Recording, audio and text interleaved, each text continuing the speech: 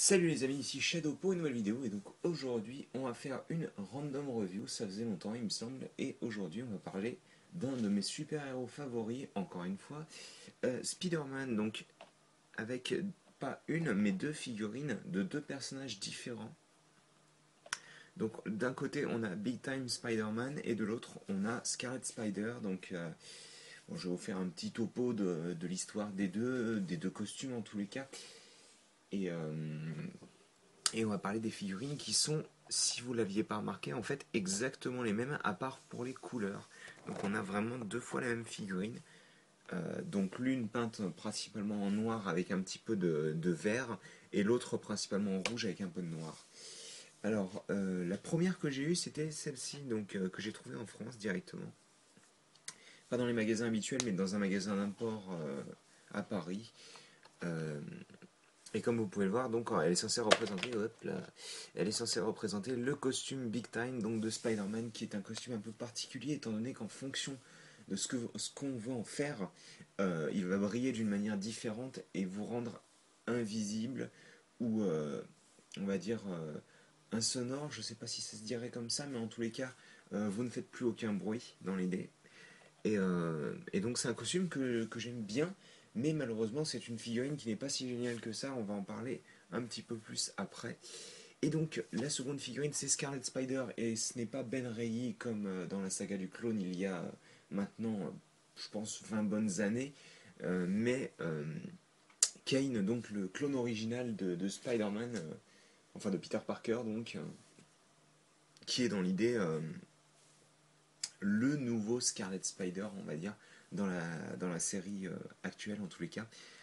Et c'est vrai que son costume me plaisait pas mal. Je l'ai vu pour la première fois dans le jeu The Amazing Spider-Man, Spider-Man si vous préférez, qui est d'ailleurs un excellent jeu que je vous conseille fortement parce que il vaut plus particulièrement cher en tous les cas, et il est vraiment énorme selon moi.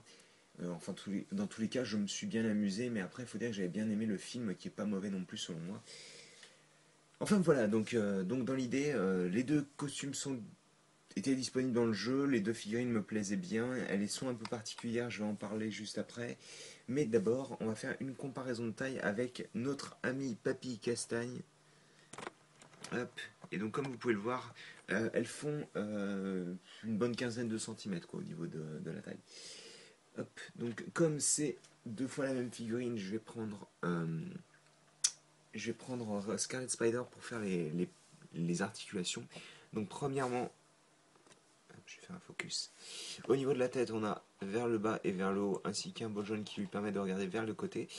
C'est un de mes premiers problèmes, c'est-à-dire que la tête est trop en arrière, c'est-à-dire que toute cette partie-là ne devrait pas exister. La tête devrait être un peu plus en avant, de manière à ce que cette partie-là rejoigne celle-ci. Mais je suppose que c'était pour les articulations. Au niveau du torse, on a donc bien entendu l'articulation sur les côtés, hein, au niveau des hanches, ainsi qu'à l'avant comme ceci, et à l'arrière comme cela. Voilà. Alors ça se voit pas trop, hop, mais il est tordu vraiment vers l'arrière. Hein. Voilà, là ça se voit. Bah justement, au niveau des épaules, donc on a le joint comme ceci, vers l'avant et vers l'arrière. On a les épaules qui sont composées de plusieurs pivots qui mimiquent un ball joint. On a deux pivots pour le coude, ainsi alors deux pivots, un qui permet de pivoter à 360 degrés et un qui permet de donner un certain angle au poignet, ce qui est plutôt pas mal. Donc de l'autre côté c'est la même chose, même si la main est différente vu qu'elle a la position comme ceci. Enfin vous savez, le lance-toile quoi en gros dans l'idée. Mais ça bouge de la même manière. On a un joint de type Y en gros dans l'idée avec... il faut absolument que vous bougiez de cette manière-là le joint pour pouvoir lui donner la pose que vous voulez. C'est un petit peu plus fastidieux, mais au final ça fait les mêmes articulations, donc on va pas pleurer. Donc bien entendu, le pivot au niveau de la cuisse, les deux articulations au niveau du genou, le pivot vers l'avant et vers l'arrière pour le pied, et la partie qui vous permet en gros le tilt, ankle tilt en anglais, la partie qui vous permet en gros de pivoter la cheville pour pouvoir lui donner des poses assez, on va dire, jambes ouvertes, quoi, dans l'idée. Alors, au niveau de la peinture, c'est simple, en gros, tout le rouge sur cette partie-là, en tous les cas, c'est du plastique. On va avoir de la peinture rouge à ce niveau-là à l'arrière, ainsi que sur les yeux, vu que la tête est totalement moulée en plastique noir. Par contre, tout le noir que vous voyez, sur absolument tout le noir à part la tête, et peut-être les parties articulées, c'est de la peinture. La peinture noire est propre, la peinture rouge un tout petit peu moins sur celle-ci. Comme vous pouvez voir, l'araignée n'est pas parfaite, là il y a une partie abîmée, les pattes sont un peu plus transparentes, on va dire. Hop, donc on a ceci. Hop là, donc. Concernant la peinture de Big Time Spider-Man, comme vous pouvez le voir, il a les symboles qui sont censés être lumineux en tous les cas, de couleur vert pomme. Donc ça c'est quand il doit se cacher physiquement, je crois, quand il devient invisible, il me semble. Je me souviens plus. Je vous avouerai que j'ai pas lu de comics de Spider-Man depuis des années, donc. Mais dans l'idée, en gros, on a principalement toute la figurine qui est faite en plastique noir, et en fait, vous vous retrouvez donc avec de la peinture vert clair au niveau des symboles, ainsi qu'un wash entre guillemets, donc quelque chose qui est censé donner un effet lumineux en l'occurrence, de couleur verte, mais qui rend pas génial du tout. Et concernant les problèmes que j'ai, alors principalement déjà avec ce moule, c'est les mains qui sont un peu trop grandes, même si sur le Scarlet Spider ça se voit moins, je trouve, étant donné que là ça se voit énormément sur le Big Time Spider-Man, je trouve, étant donné que d'un côté elle est noire, elle est gigantesque, de l'autre côté elle est verte, elle est gigantesque aussi, donc au niveau de la tête aussi, j'aime pas spécialement le fait qu'on voit autant le nez qui ressort, ainsi que les sourcils qui sont rentrés dans la tête un peu. Ça fait un peu bizarre, la tête a une forme un peu spéciale. Et par contre, j'aime bien les yeux sculptés qui rendent pas trop mal, à part encore une fois pour la partie à l'avant. J'aimerais bien qu'il n'y ait pas cette petite pointe pour avoir l'œil d'un aspect un peu plus circulaire. Mais sinon, c'est à peu près tout au niveau de la sculpture. Moi, ce que je n'aime pas, par contre, au niveau de la peinture, c'est vraiment ce vert qui rend un peu particulier. J'ai poussé Scarlet Spider-Man pour le moment. Ça se voit beaucoup moins en vidéo, mais c'est vrai que quand on la regarde comme ça physiquement, on a vraiment l'impression d'avoir juste du vert peint sur la figurine et non pas juste quelque chose de lumineux. Et en plus, comme vous pouvez le voir, ce trait-là sur cette partie du bras est au-dessus et en dessous. Mais par contre, sur ce bras-là, lui, il est sur les deux côtés. Alors, bon, certes, pour certaines poses, c'est bien, mais pour la plupart des poses, c'est un peu moyen. Autre chose, comme vous pouvez le voir, les traits sur les épaules et tout ça sont pas forcément tout le temps alignés. Et bon, moi qui suis un peu perfectionniste dans l'âme, j'ai envie de dire, ça a tendance à souvent m'énerver entre guillemets. C'est plus énervant de jouer avec cette figurine, je trouve que, enfin de poser cette figurine plutôt, je devrais dire, parce que c'est comme ça que je m'amuse personnellement, que celle-ci, étant donné que bon, tout ce qu'il y a à mettre, on va dire, tout ce qu'il y a à aligner en tous les cas, ça va être toutes les parties noires, et encore, c'est beaucoup plus facile que de toujours devoir aligner comment dire, les lignes sur Scarlet Spider-Man, surtout que bon, au final, quand on a une figurine qui rend pas si bien que ça, on n'a pas vraiment envie de se casser la tête à lui mettre une pose super cool. Enfin, selon moi en tous les cas. Et en parlant de pose d'ailleurs, je vais pouvoir poser un peu les figurines. Et vu que j'en ai deux, je vais pouvoir m'éclater à mettre différentes poses. J'espère que je vais avoir des idées. Alors, bah, je vais surtout, je pense, poser Scarlet Spider-Man d'abord. Étant donné que j'ai peut-être une autre idée pour le Big Time, mais qui nécessite quelque chose que je n'ai pas juste à côté de moi. Alors, est-ce qu'il va bien vouloir tenir? Parce que même si c'est une figurine qui est très articulée, c'est aussi une figurine qui est, comment dire, assez lourde au niveau de la partie haute du corps. Comme vous pouvez le voir, il peut prendre des poses assez extrêmes au niveau des jambes et du torse, des bras, tout ça. Enfin, on sent qu'il s'étire vraiment au maximum, ce qui pour moi est un plus, étant donné que c'est vraiment les poses qu'on est censé donner à Spider-Man en tous les cas, selon moi. Et je vais chercher un stand pour pouvoir le poser de manière aérienne.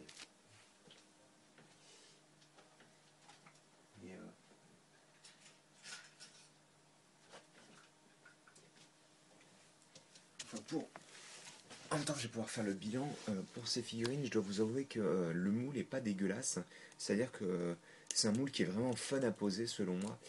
Euh, Surtout qu'en plus, bon bah comme je disais, Spider-Man est un de mes personnages favoris, donc ça aide. Mais le fait qu'on puisse lui mettre des poses assez extrêmes me plaît vraiment beaucoup personnellement. Hop.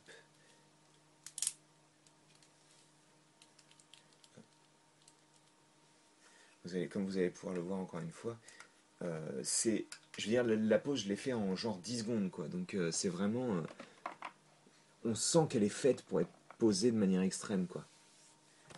On sent qu'elle est faite pour être posée de manière extrême. Et est-ce que ça rend plutôt pas mal? Vous devez pas vraiment voir tout, mais ça rend plutôt bien. Dans l'idée, c'est une figurine que je peux recommander si vous appréciez Spider-Man et si vous appréciez certains costumes, parce que bon, en plus de celle-ci qui était la variante, si je dis pas de bêtises, je sais plus. Non, c'était pas la variante. Ah, je sais plus. Enfin bref, il y avait donc une autre version qui était la Future Foundation, donc quand Spider-Man travaillait avec les 4 Fantastiques et portait un costume noir et blanc qui pouvait devenir, enfin inverser ses couleurs pour passer en mode stealth, donc invisible encore une fois. Et bon, celle-ci rendra peut-être un petit peu mieux. Après, je vous avouerai que pour moi, ce moule rend mieux dans des couleurs qui sont peut-être un petit peu moins claires. Étant donné que, bon, la tête en blanc, en particulier en blanc, on voit vraiment tous les détails avec le nez qui ressort, les yeux qui ont peut-être une forme un poil bizarre, et donc cette petite partie qui revient à l'intérieur. Donc c'est vrai que j'aime bien la figurine, mais c'est aussi grâce à ses couleurs parce que la tête en noir n'est pas aussi voyante et visible qu'en blanc. Ceci dit, si je devais faire un choix entre toutes les variations de cette figurine, sans hésiter une seule seconde, je prendrais Scarlet Spider-Man parce que c'est un costume qui est unique, c'est-à-dire qu'on ne l'a vu nulle part ailleurs au niveau des figurines.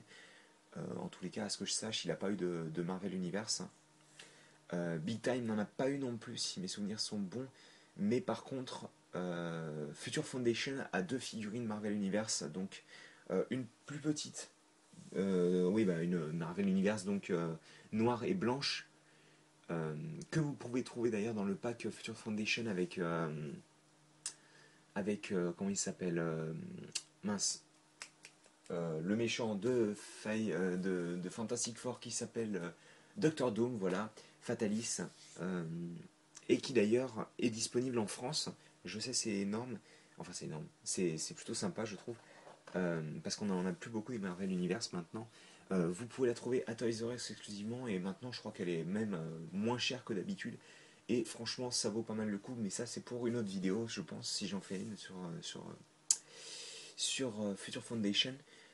Mais en tous les cas, celle-ci en particulier c'est une figurine que je recommande parce que oui elle n'a pas d'autre moule.